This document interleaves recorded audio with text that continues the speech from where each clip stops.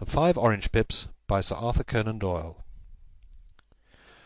When I glance over my notes and records of the Sherlock Holmes cases between the years 82 and 90, I am faced by so many which present strange and interesting features that it is no easy matter to know which to choose and which to leave.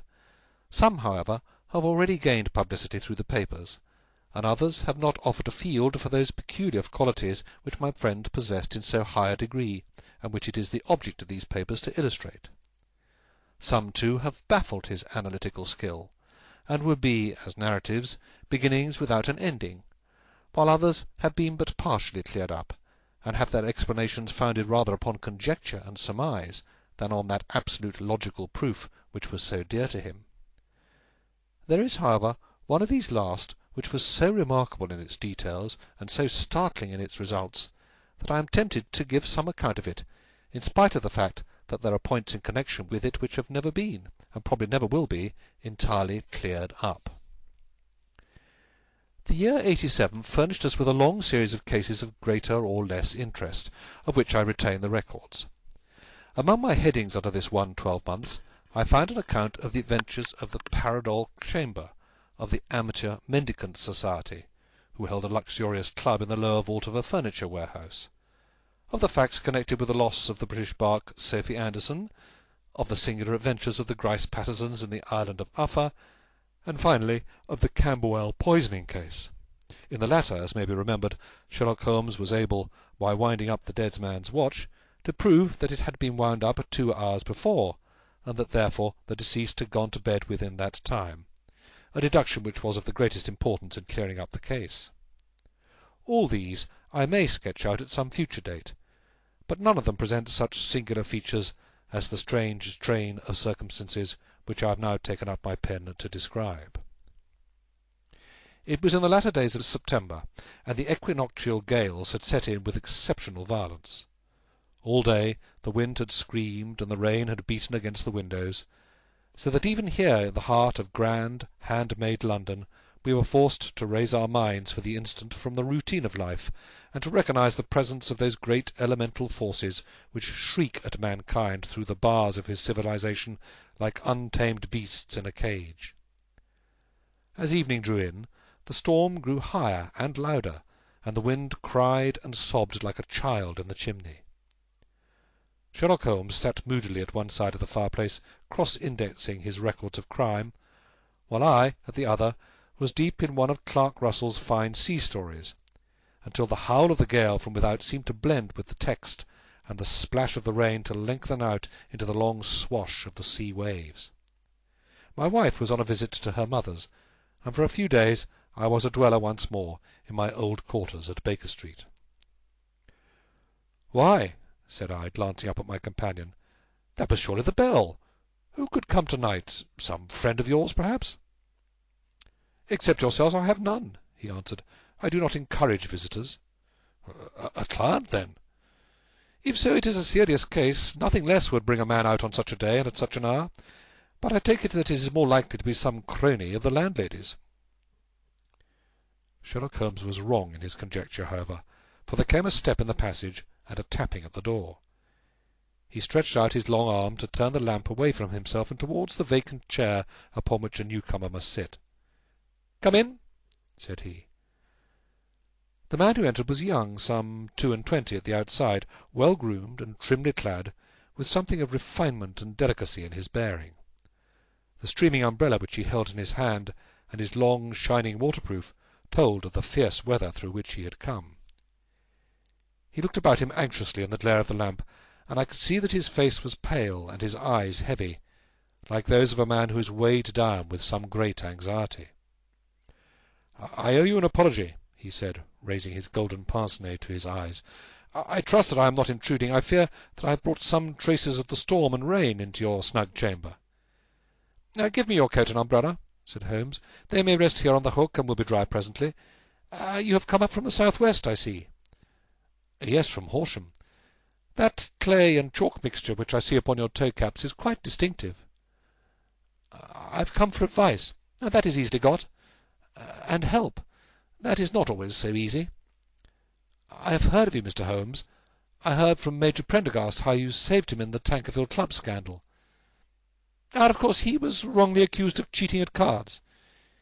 He said that you could solve anything. He said too much. That you are never beaten. I have been beaten 4 times, 3 times by men, and once by a woman. But what is that compared with the number of your successes? It is true that I have been generally successful. Then you may be so with me. I beg that you will draw your chair up to the fire and favour me with some details as to your case. It is no ordinary one. None of those which come to me are. I am the last court of appeal. And yet I question, sir, whether in all your experience you have ever listened to a more mysterious and inexplicable chain of events than those which have happened in my own family.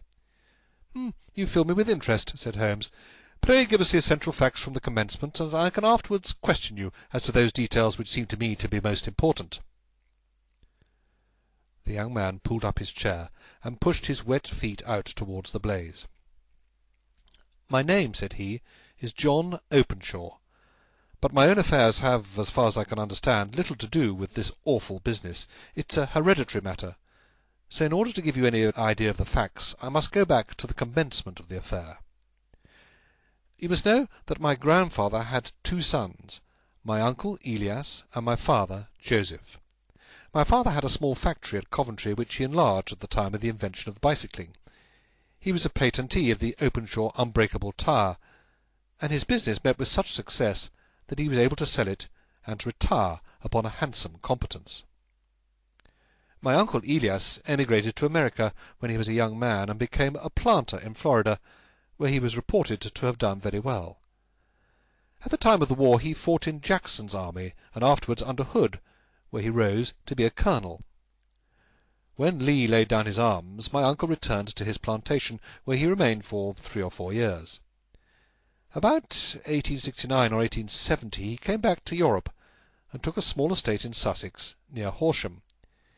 He had made a very considerable fortune in the States, and his reason for leaving them was his aversion to the negroes, and his dislike of the Republican policy in extending the franchise to them. He was a singular man, fierce and quick-tempered, very foul-mouthed when he was angry, and of a most retiring disposition. During all the years that he lived at Horsham, I doubt if he ever set foot in the town. He had a garden and 2 or 3 fields round his house, and there he would take his exercise, though very often for weeks on end he would never leave his room. He drank a great deal of brandy and smoked very heavily, but he would see no society and did not want any friends, not even his own brother. He didn't mind me. In fact, he took a fancy to me, for at the time when he saw me first I was a youngster of 12 or so. This would be the year 1878, after he had been 8 or 9 years in England. He begged my father to let me live with him, and he was very kind to me in his way. When he was sober, he used to be fond of playing backgammon and draughts with me, and he would make his representative both with the servants and with the tradespeople, so that by the time I was 16 I was quite master of the house. I kept all the keys, and could go where I liked and do what I liked, so long as I did not disturb him in his privacy. There was one singular exception, however, for he had a single room, a lumber room up among the attics, which was invariably locked, and which he would never permit either me or anyone else to enter. With a boy's curiosity I had peeped through the keyhole, but I was never able to see more than such a collection of old trunks and bundles as would be expected in such a room. One day, it was in March 1883, a letter with a foreign stamp lay upon the table in front of the Colonel's plate. It was not a common thing for him to receive letters, for his bills were all paid in ready money, and he had no friends of any sort. "From India," said he as he took it up. "Pondicherry postmark. What can this be?" Opening it hurriedly, out there jumped 5 little dried orange pips, which pattered down upon his plate. I began to laugh at this, but the laugh was struck from my lips at the sight of his face. His lip had fallen, his eyes were protruding, his skin the colour of putty, and he glared at the envelope which he still held in his trembling hand. "K, K, K!" he shrieked, and then, my God, my sins have overtaken me!" "What is it, uncle?" I cried. "Death," said he, and rising from the table he retired to his room, leaving me palpitating with horror.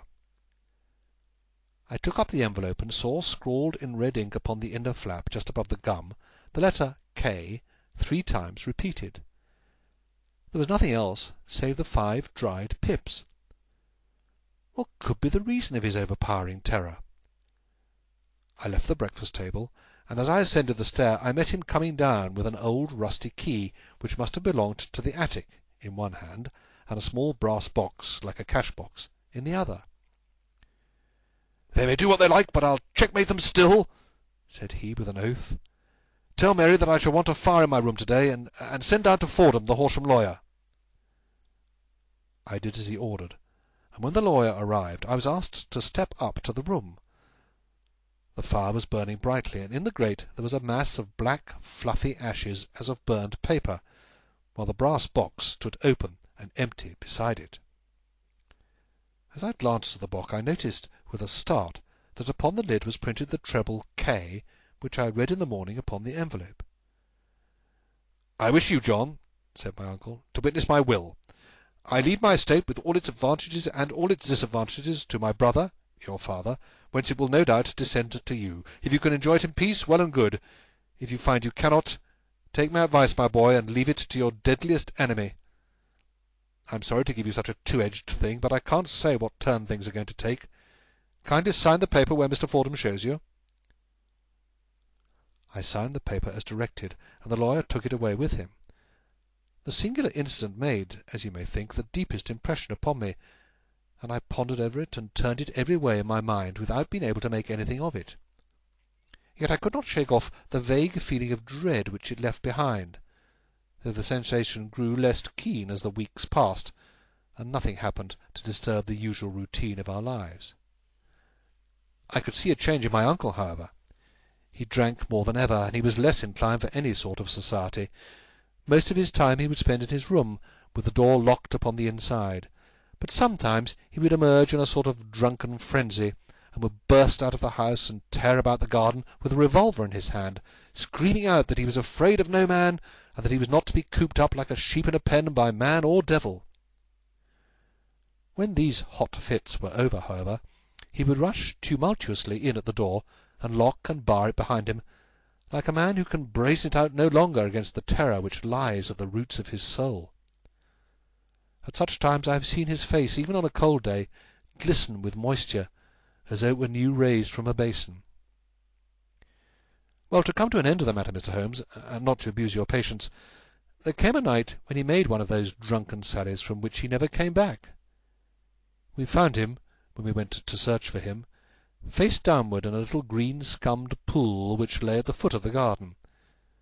There was no sign of any violence, and the water was but 2 feet deep, so that the jury, having regard to his known eccentricity, brought in a verdict of suicide. But I, who knew how he winced from the very thought of death, had much ado to persuade myself that he had gone out of his way to meet it. The matter passed, however, and my father entered into possession of the estate, and of some £14,000, which lay to his credit at the bank. "One moment," Holmes interposed. "Your statement is, I foresee, one of the most remarkable to which I have ever listened. Let me have the date of the reception by your uncle of the letter, and the date of his supposed suicide."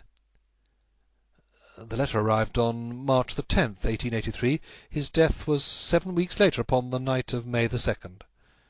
"Thank you. Pray proceed." "When my father took over the Horsham property, he, at my request, made a careful examination of the attic, which had always been locked up. We found the brass box there, although its contents had been destroyed. On the inside of the cover was a paper label with the initials of K.K.K. repeated upon it, and letters, memoranda, receipts, and a register written beneath. These, we presume, indicated the nature of the papers which had been destroyed by Colonel Openshaw. For the rest, there was nothing of much importance in the attic, save a great many scattered papers and notebooks bearing upon my uncle's life in America. Some of them were of the war time, and showed that he had done his duty well, and had borne the repute of a brave soldier. Others were of a date during the reconstruction of the Southern States, and were mostly concerned with politics, for he had evidently taken a strong part in opposing the carpet-bag politicians who had been sent down from the north. Well, it was the beginning of '84 when my father came to live at Horsham, and all went as well as possible with us until the January of '85. On the 4th day after the New Year I heard my father give a sharp cry of surprise as we sat together at the breakfast table. There he was, sitting with a newly opened envelope in one hand, and 5 dried orange pips in the outstretched palm of the other. He had always laughed at what he called my cock-and-bull story about the Colonel, but he looked very scared and puzzled now that the same thing had come upon himself. What on earth does this mean, John?" he stammered. My heart had turned to lead. "It is KKK," said I. He looked inside the envelope. "So it is," he cried. "Here are the very letters. But what is this written above them?" "Put the papers on the sundial," I read, peeping over his shoulder. "What papers? What sundial?" he asked. "The sundial in the garden. There is no other," said I. "But the papers must be those that are destroyed." "Pah!" said he, gripping hard at his courage. "We are in a civilized land here, and we can't have tomfoolery of this kind.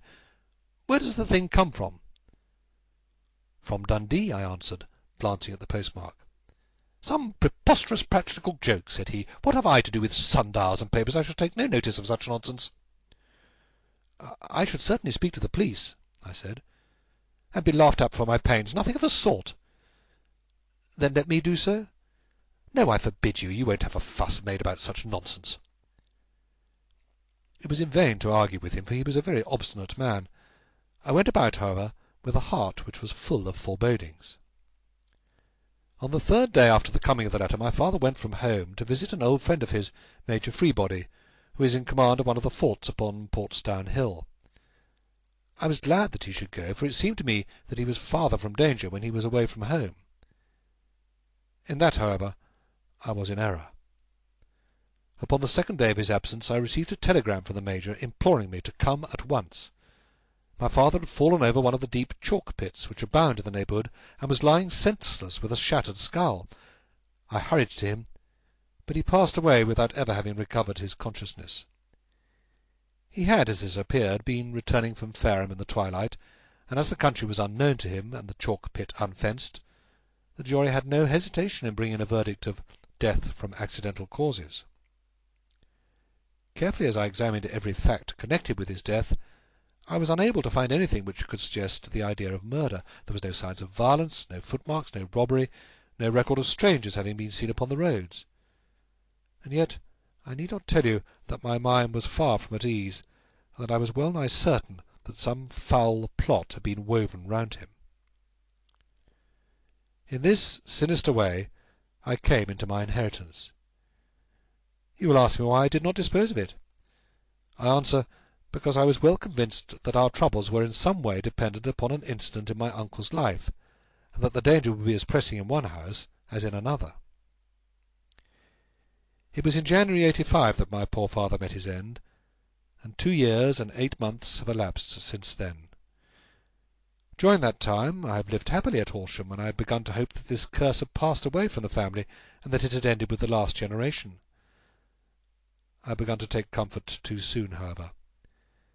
Yesterday morning the blow fell in the very shape in which it had come upon my father. The young man took from his waistcoat a crumpled envelope, and turning to the table, he shook out upon it 5 little dried orange pips. "This is the envelope," he continued. "The postmark is in London, Eastern Division, within the very words which are upon my father's last message. KKK, and then put the papers on the sundial." "What have you done?" asked Holmes. "Nothing." "Nothing?" "To tell the truth," he sank his face into his thin white hands, "I have felt helpless. I have felt like one of those poor rabbits when the snake is writhing towards it.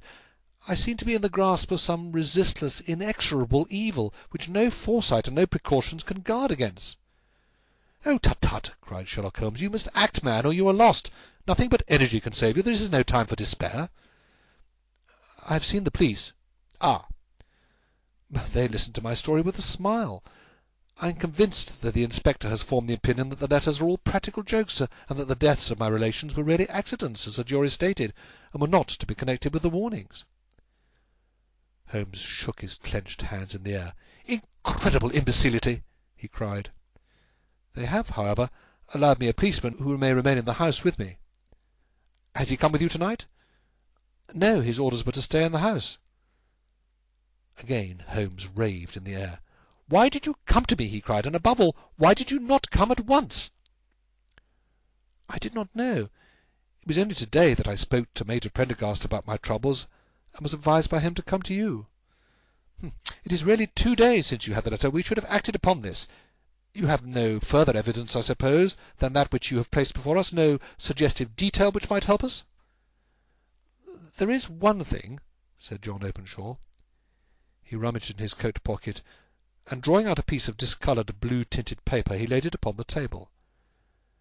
"I have some remembrance," said he, "that on the day when my uncle burned the papers, I observed that the small unburned margins which lay amid the ashes were of this particular colour. I found this single sheet upon the floor of his room, and I am inclined to think that it may be one of the papers which has perhaps fluttered out from among the others, and in that way has escaped destruction. Beyond the mention of Pip's, I do not see that it helps us much. I think myself that it is a page from some private diary. The writing is undoubtedly my uncle's." Holmes moved the lamp, and we both bent over the sheet of paper, which showed by its ragged edge that it had indeed been torn from a book. It was headed March 1869, and beneath were the following enigmatical notices: 4th. Hudson came, same old platform. 7th. Set the pips on Macaulay, Paramore, and John Swain of St. Augustine. 9th. Macaulay cleared. 10th. John Swain cleared. 12th.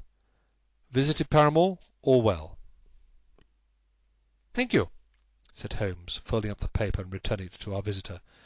"And now you must on no account lose another instant. We cannot spare time even to discuss what you have told me. You must get home instantly and act." "What shall I do?" "There is but one thing to do. You must be done at once. You must put this piece of paper which you have shown us into the brass box which you have described. You must also put in it a note to say that all the other papers were burned by your uncle, and that this is the only one which remains. You must assert that in such words as will carry conviction with them. Having done this, you must at once put the boss out upon the sundial as directed. Do you understand?" "Entirely." "Do not think of revenge or anything of the sort at present. I think that we may gain that by means of the law, but we have our web to weave while theirs is already woven. The first consideration is to remove the pressing danger which threatens you. The second is to clear up the mystery, and to punish the guilty parties." "I thank you," said the young man, rising and pulling on his overcoat. "You have given me fresh life and hope. I shall certainly do as you advise. Do not lose an instant, and above all take care of yourself in the meanwhile, for I do not think that there can be a doubt that you are threatened by a very real and imminent danger. How do you go back?" "By train from Waterloo." "It is not yet 9. The streets will be crowded, so I trust that you may be in safety. And yet you cannot guard yourself too closely." "I am armed." "That is well. To-morrow I shall set to work upon your case." "I shall see you at Horsham, then?" No, your secret lies in London. It is there that I shall seek it." "Then I shall call upon you in a day, or in 2 days, with news as to the box and the papers. I shall take your advice in every particular." He shook hands with us and took his leave. Outside the wind still screamed, and the rain splashed and pattered against the windows. This strange, wild story seemed to have come to us from amid the mad elements, blown in upon us like a sheet of seaweed in a gale, and now to have been reabsorbed by them once more. Sherlock Holmes sat for some time in silence, with his head sunk forward and his eyes bent upon the red glow of the fire. Then he lit his pipe, and leaning back in his chair he watched the blue smoke rings as they chased each other up to the ceiling.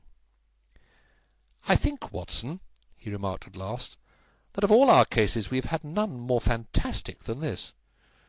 "Save perhaps the sign of 4?" "Well, yes, save perhaps that. And yet this John Openshaw seems to me to be walking amid even greater perils than did the Sholtos." But have you," I asked, "formed any definite conception as to what these perils are?" "Oh, there can be no question as to their nature," he answered. "Then what are they? Who is this K., and why does he pursue this unhappy family?" Sherlock Holmes closed his eyes and placed his elbows upon the arm of his chair with his fingertips together. "The ideal reasoner," he remarked, "would, when he had once been shown a single fact in all its bearings, deduce from it not only all the chain of events which led up to it, but also all of the results which would follow from it. As Cuvier could correctly describe a whole animal by the contemplation of a single bone, so the observer who has thoroughly understood one link in a series of incidents should be able to accurately state all the other ones both before and after. We have not yet grasped the results which the reason alone can attain to. Problems may be solved in the study which have baffled all those which have sought a solution by the aid of their senses.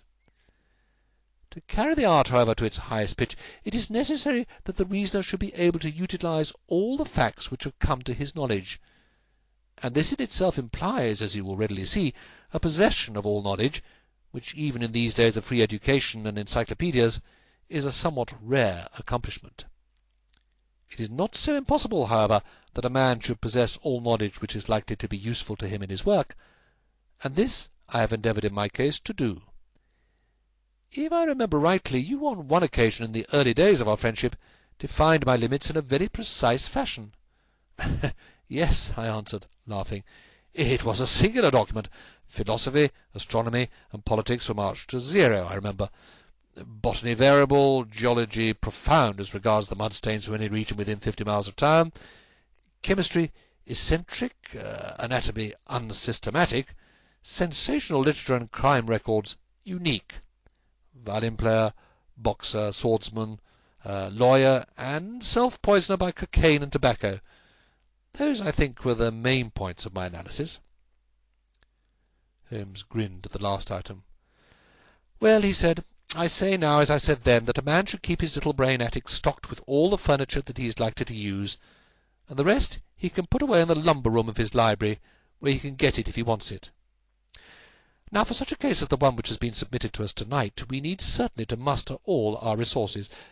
Kindly hand me down the letter K of the American Encyclopedia, which stands upon the shelf beside you. Thank you. Now let us consider the situation and see what may be deduced from it. In the first place, we may start with a strong presumption that Colonel Openshaw had some very strong reason for leaving America.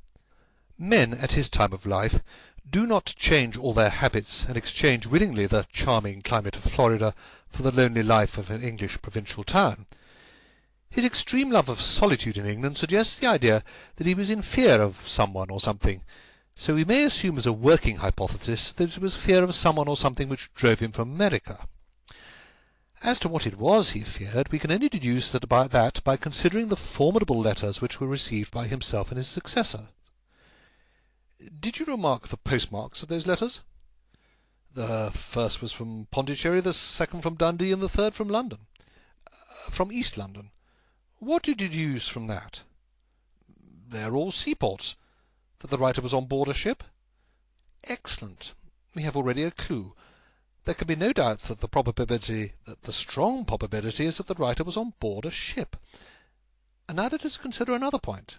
In the case of Pondicherry, 7 weeks elapsed between the threat and its fulfilment. In Dundee it was only some 3 or 4 days. Does that suggest anything? A greater distance to travel. But the letter had also a greater distance to come. Then I do not see the point. There is at least a presumption that the vessel in which the man or men are is a sailing ship. It looks as though they always sent their singular warnings or token before them when starting upon their mission. You see how quickly the deed followed the sign when it came from Dundee. If they had come from Pondicherry in a steamer, they would have arrived almost as soon as their letter. But as a matter of fact, 7 weeks elapsed. I think that those 7 weeks represented the difference between the mail boat which brought the letter and the sailing vessel which brought the writer. It is possible. More than that, it is probable. And now you see the deadly urgency of this new case, and why I urged young Openshaw to caution. That blow has already fallen at the end of the time when it should have taken the senders to travel the distance, but this one comes from London, and therefore we cannot count upon delay. Good God, I cried, what can it mean, this relentless persecution? The papers which Openshaw carried are obviously of vital importance to the person or persons in the sailing ship. I think that it is quite clear that there must be more than one of them. A single man could not have carried out 2 deaths in such a way as to deceive a coroner's jury. There must have been several in it, and there must have been men of resource and determination. Their papers they mean to have, to be the old holder of them who it may. In this way, you see, KKK ceases to be the initials of an individual and becomes the badge of a society. But of what society? Have you never, said Sherlock Holmes, bending forward and sinking his voice, have you never heard of the Ku Klux Klan?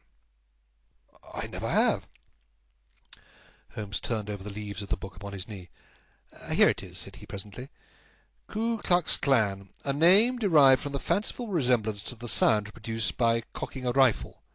This terrible secret society was formed by some ex-Confederate soldiers in the southern states after the Civil War, and it rapidly formed local branches in different parts of the country, notably in Tennessee, Louisiana, the Carolinas, Georgia, and Florida.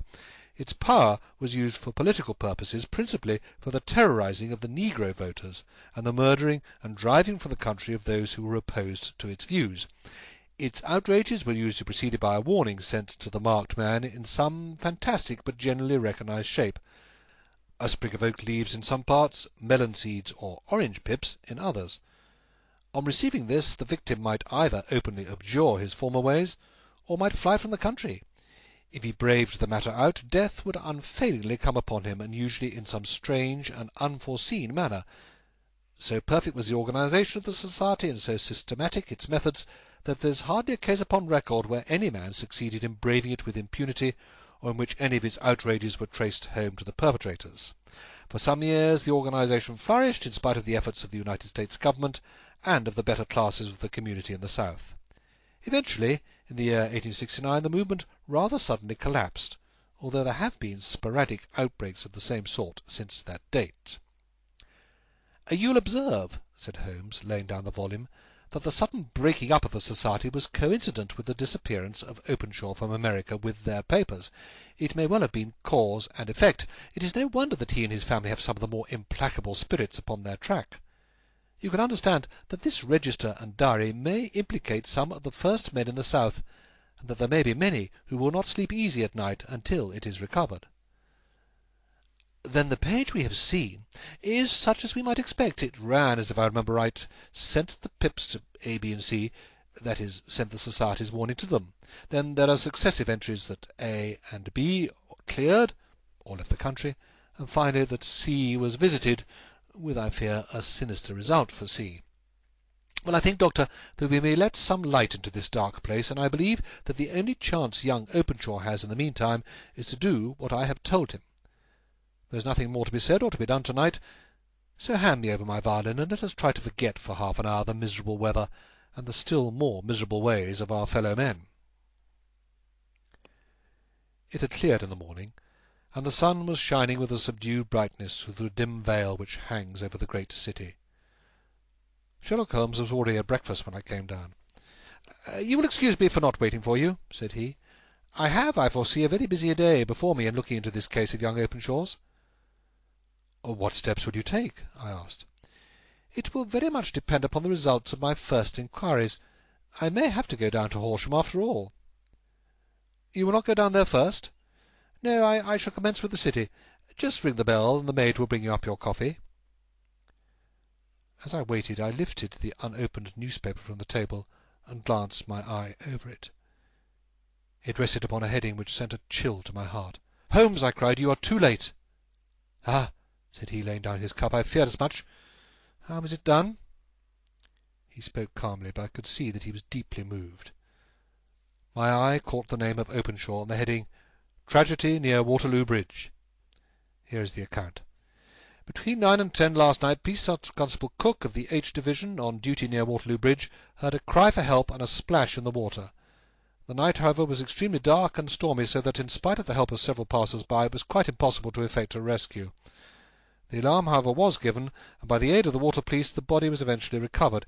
It proved to be that of a young gentleman whose name, as it appears from an envelope which was found in his pocket, was John Openshaw, and whose residence is near Horsham, It is conjectured that he may have been hurrying down to catch the last train from Waterloo Station, and that in his haste and the extreme darkness he missed his path and walked over the edge of one of the small landing places for river steamboats.